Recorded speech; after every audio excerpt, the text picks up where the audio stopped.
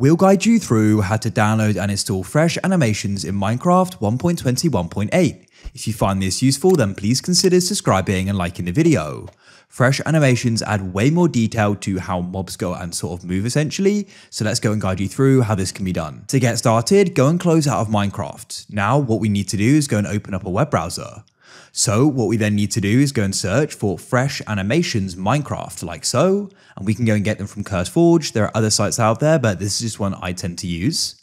Next, we need to go and scroll down, and you need to go and press files like so. And what we can do is go and get the most recent one. In the game version, it does say 1.21.7, but these will work in 1.21.8. I've gone and tested it. Press the three dots to the right and press download file.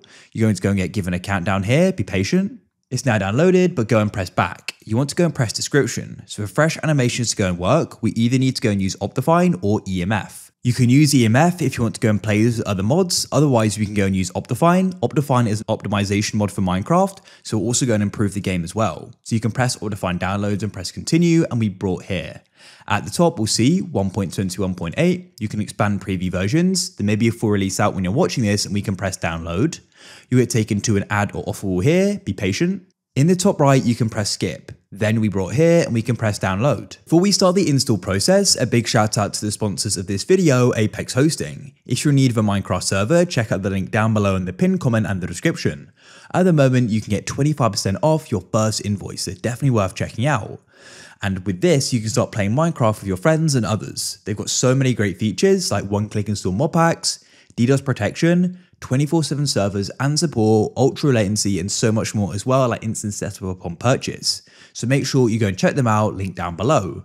But to start the install process, you need to come to your downloads. So open up your file explorer and press downloads to the left. First of all, we're going to install Optifine. Double click it, it should go and open up like this. If it doesn't, I mean nothing happens or something else happens, it's likely that you don't have Java. So come back to Chrome, and what you want to do is go and head to java.com or search for Java and come here. Then what you can do is press download Java for desktops, and you can download it, install it like any other app. Then return to Optifine and right click on it, hover over open with and press choose another app.